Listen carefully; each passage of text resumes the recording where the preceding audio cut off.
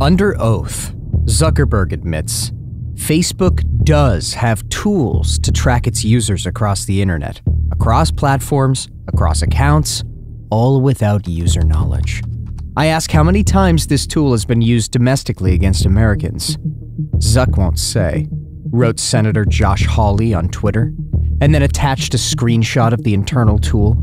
In recent days, my office was contacted by a Facebook whistleblower, a former employee of the company with direct knowledge of the company's content moderation practices, and I want to start by talking about an internal platform called Tasks that Facebook uses to coordinate projects, including censorship. At the hearing, Senator Hawley outlined the use of Tasks, a tool Facebook uses to improve the workflow of Facebook employees, but is also used by Facebook employees to collaborate with Google and Twitter in censoring users across platforms. Mr. Zuckerberg, let me just ask you directly, under oath now, does Facebook coordinate its content moderation policies or efforts in any way with Google or Twitter? Senator, I think it would be better to follow up once I've had a chance to discuss with my team what any sensitivity around that would be that might prevent the kind of sharing that you're talking about. But once I've done that, I would be happy to follow up. All right, so you won't commit to do it here. We could, of course, subpoena this information, but I'd much rather get it from you voluntarily. But I think let everybody take note that Mr. Zuckerberg has now repeatedly refused to provide information that he knows that he has and has now acknowledged that he has, that Tasks has under oath. And a second tool called Centra that Facebook uses to track users even when they think they are anonymous. The discovery of Centra was apparently uncovered by a whistleblower. While the initial questioning about Centra was focused on how that tool could potentially have been used to sway voters in the presidential election between Donald Trump and Joe Biden, the assumed uses of Centra are still concerning to many users. Mr. Zuckerberg, tell me about Centra. What is the Facebook internal tool called Centra? Senator, I'm not aware of any tool with that name.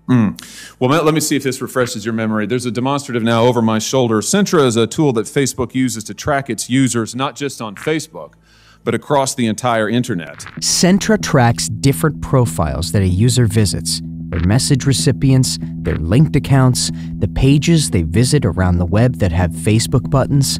Centra also uses behavioral data to monitor users' accounts, even if those accounts are registered under a different name. The dashboard shows a litany of data points Facebook has on individual users. And importantly, it highlights how users cannot easily escape the company's tracking, even if they wanted to. And you can see a shot here, a screenshot provided to us of the Centra platform. We blocked out the user's name in the interest of privacy, although you can see this individual's birth date and age, when they first started using Facebook, their last login, as well as all manner of trackings. How many different devices have they used to access Facebook? How many different accounts are associated with their name? What accounts have they visited? What photos have they tagged? And on and on and on.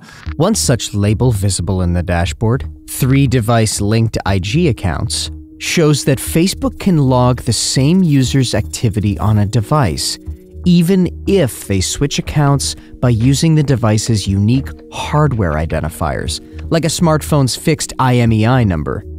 Basically, you don't need to be logged into a particular account for the company to know it's you. Create a new Instagram account, and device-level identifiers will be used to recognize you're the same person.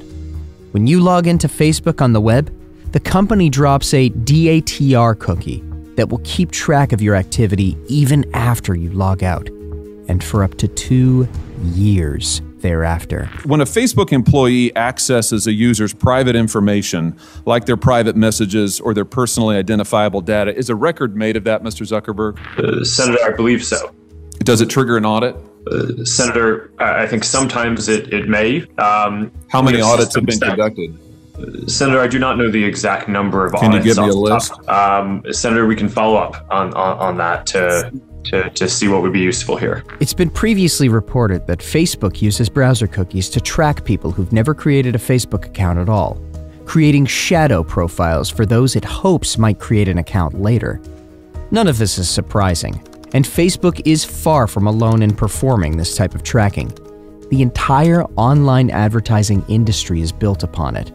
In order to generate a detailed profile on individuals for the purpose of precise targeting, Facebook needs as much visibility as possible into your browsing activity across devices and platforms. If you switch accounts or use a smartphone and laptop interchangeably and your browsing activity doesn't sync across them, advertisers get much less information on you with which to target ads. Fixed identifiers allow Facebook to log user activity even if they've logged out or deleted the Facebook app, or are using a different web browser. The scope of this tracking may still be surprising to some people, despite awareness that Facebook collects heaps of data. Critics have said that users might be willing to exchange their data for free services. But the vast tracking apparatus used by Facebook and others is so complex as to make it difficult for the average person to know the extent of the tracking. Apple responded to these privacy concerns with its release of iOS 14, which now requires apps to request permission before they can use a device identifier. Some apps monetize via advertisements from Facebook, which requires the company to be able to identify who the user is. Without being able to link an app user to the information Facebook knows about them, the ads lose all the precise targeting secret sauce that makes them valuable. Zuckerberg has said that the change could wipe out billions in revenue. Apple has temporarily paused the change in order to give Facebook time to change its model. The Cambridge Analytica scandal and revelations from Edward Snowden about NSA wiretapping showed how this data can get into the wrong hands even if Facebook doesn't intend for it to happen. That's the fundamental concern of privacy advocates, that Facebook is collecting unprecedented data in the interest of advertising, but is a poor steward of data privacy.